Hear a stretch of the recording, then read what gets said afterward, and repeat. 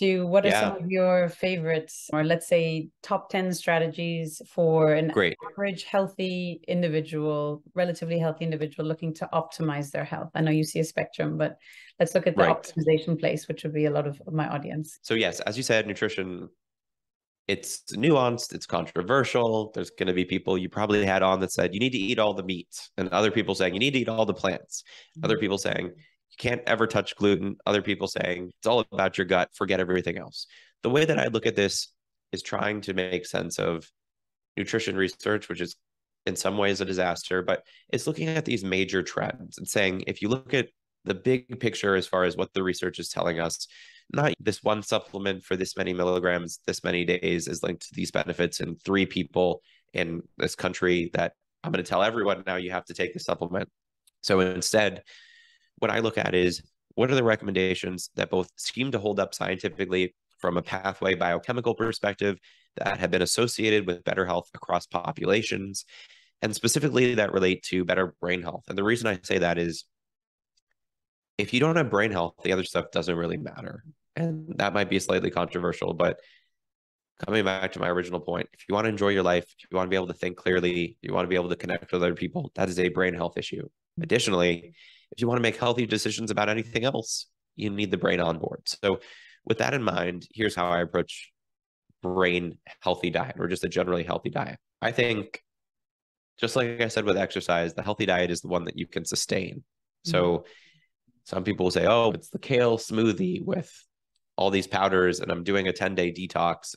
That's not a healthy diet. A detox is by definition not a healthy diet. You're trying to detox from something. I'm talking about here's what I would recommend for years, decades, as it relates to health benefits. So I'll go through the macronutrients, the carbs, fats, and proteins, and here's some of my general thoughts. And we'll start with what is arguably the easiest area, which is proteins. So there are a number of people who will say, here's how much protein you need, here's how much protein you don't need, here's the right source, here's the wrong source. From what I can tell, the healthiest sources of protein as it relates to brain function: fish, nuts, seeds, poultry, beans, and maybe eggs, and then less red meat. And again, there are people who will say, you're totally wrong, Austin. And people who will say, you're right on this, but wrong on this. I'm saying when you look at the big pictures, what are the things that relate to better brain health? And one of the themes you'll see as I go through this is that it very strongly correlates with what's called the Mediterranean diet. Why that's important is if you look at the research on which diets most strongly correlate with brain health, cognition, mood issues, the Mediterranean diet is number one. And I don't think that's really contested. So what is the Mediterranean diet? It's very high in whole foods. It's very low in processed foods. So you'll see that theme. If you want to go and look at best diets for brain health, you'll see Mediterranean diet. So again, proteins. I won't get into how many grams of protein a person needs a day. I think there's a little bit of controversy there, but it probably differs depending on a person's age. I would say in general, if you're getting your protein from these sources, that seems pretty solid to me. So let's go to now some of the more controversial stuff and start with fats. There are still many people who are on an anti-fat kick as it relates to the body, as it relates to the brain. I don't think that's as well substantiated as it used to be. I think even as it relates to saturated fat, what you'll see is these large populations where you're not seeing correlations between saturated fat consumption and these negative health outcomes. There's still a ton of research in animals on a high fat diet and correlation with a number of negative health outcomes. What's important to understand about this is when you give a rat a high fat diet, that's not the same thing as giving a human a high fat diet. Usually what they're giving this animal is a bunch of vegetable fats or lard. And that's not in any way what I'm trying to advocate for here. Because when you look at what humans eat and the fat consumption that humans eat, that can be hugely different. And going back to the animals for a second, what you'll see is the negative health effects that come from a high fat diet are very different depending on what that high fat is. So if it's coming from a fish, they don't really exist, the negative health effects. So just talking about eating less or more fat, I don't think is the conversation we should be having. As it relates to healthy sources of fat, as it relates to this brain piece of the conversation, olive oil, nuts, seeds, fatty fish, and eggs. That's where I start. Part of this conversation and kind of buried in there is the omega-3 fatty acids, which have probably the strongest correlation with brain health and overall health of any sort of fat group. And so those are going to be at higher levels in the nuts, the seeds, the fatty fish, some types of eggs. And I will note, I put eggs in both proteins and fats. Obviously, they have both fat and protein. Some people will debate whether eggs are super toxic. If you look at the recent studies as it relates to brain health, as it relates to overall health, what you find is pretty much neutral. Some of it showing a benefit, but what you pretty much find is people who eat more eggs don't have any downsides for their brain health, don't have any downsides for their heart health, don't have any downsides for general mortality. Why that matters is, I think beyond saying that we need certain nutrients that are really good for our brains, we also need to be saying, look, people need to be full and they also need to have options that are not toxic to the brain.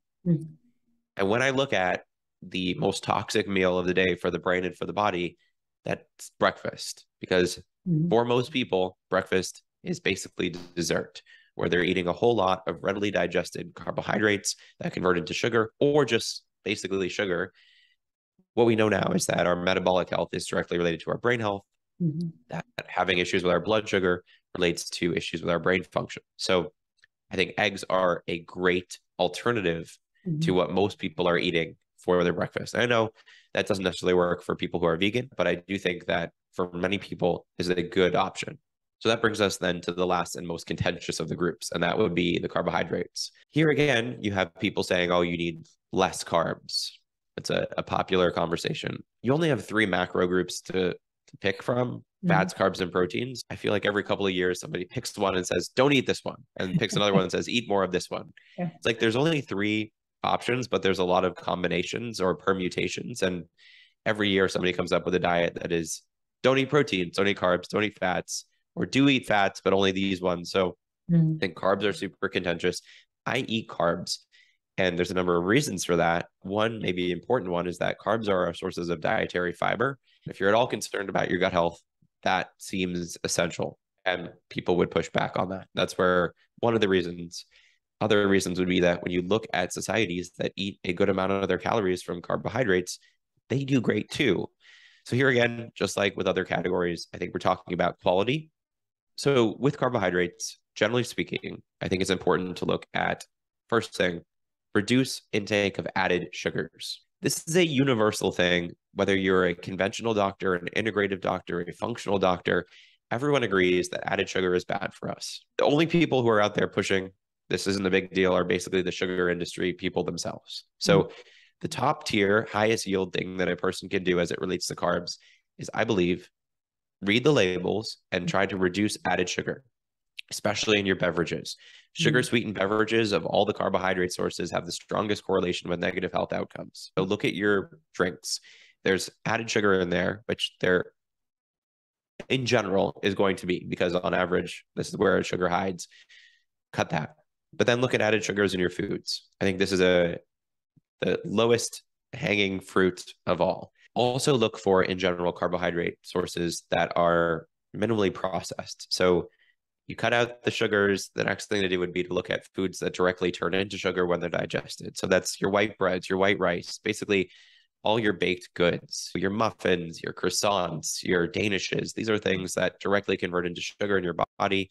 Again, the point I'd like to make here is that when you look at sugar consumption and your health, what we see is that sugar consumption at high levels is bad for health, but it's the result of it, which is dysregulation in your metabolic health that correlates with things like brain dysfunction. So not only do you need to be careful of added sugars, but you also need to be careful of foods that directly convert into added sugars and stress your metabolic health.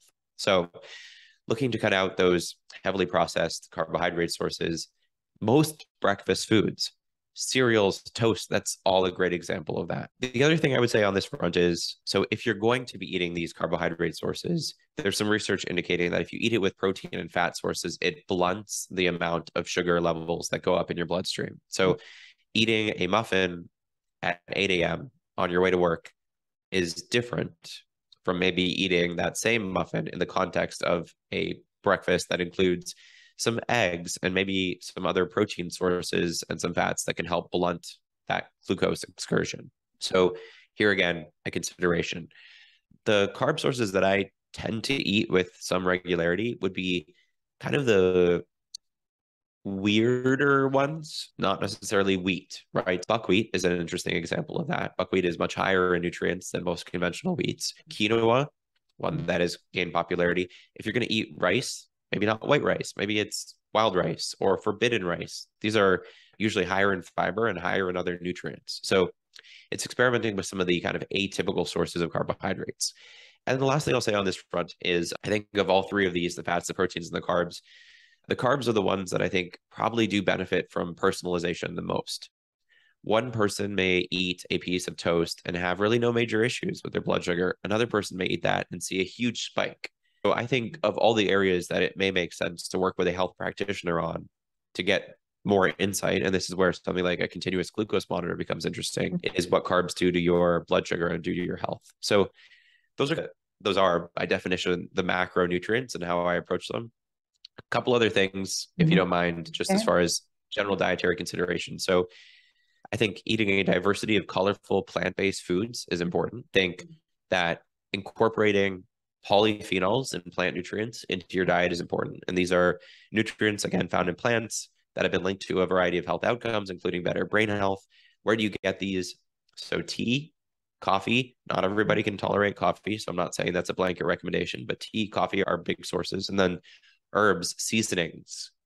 So whether that's cloves or rosemary or curcumin, these are, or turmeric, which contains curcumin. These are ways that we can incorporate some of these plant nutrients into our diets, and that might be good for our brain health. And then fiber and fermented foods. These are great for gut health. We're increasingly learning this may be relevant to brain health. So sources of fiber are basically going to be any plant-based food that you eat, but certain fibers that may be especially beneficial to the brain are what's called prebiotic fibers. And so some examples of those would be Jerusalem, artichokes, jicama, dandelion greens, onions, leeks, bananas. So these are fibers that may be especially helpful to our gut and by kind of extension helpful to our brain. And then fermented foods, so kimchi, sauerkraut, natto, for people who tolerate it, miso and tempeh, which are soy-based sources. You can also get fermented condiments. These are also things that are linked to better gut health, which by extension, brain health. And the last thing I'll mention, I know this is a kind of a long rambling here. I think alcohol is one that's worthy of consideration. We've for a while now been saying, oh, well, a glass of wine a day, it's good for your heart, good for your health. I think that's wrong. I think we will pretty soon be of the mind that alcohol consumption is not great for the brain in any dose. So I think that I'm not going to be a teetotaler and say, don't drink wine. But what I am saying is try to minimize alcohol consumption if you're trying to improve your general quality of life, brain health, etc., to a glass or less a day. I think that's my new recommendation. So a lot of things, but I guess that's the general way that I'd approach basic nutritional strategies that have been linked to better brain health. Hi everyone, this is Claudia again. Before you take off, would you like to get a short email from me several times a month with top tips, insights, and strategies to help optimize your life, health, and business? This could be interesting posts or articles I've read on life and longevity optimization, cool biohacking or lifestyle products that I've discovered, and other fun things to help you be at your best that I've found for you. It's a very short piece of inspiration for you several times a month. So if you want to receive it, check it out by going to LLinsider.com. That's LLinsider.com and leave your email to get the next one. Please enjoy.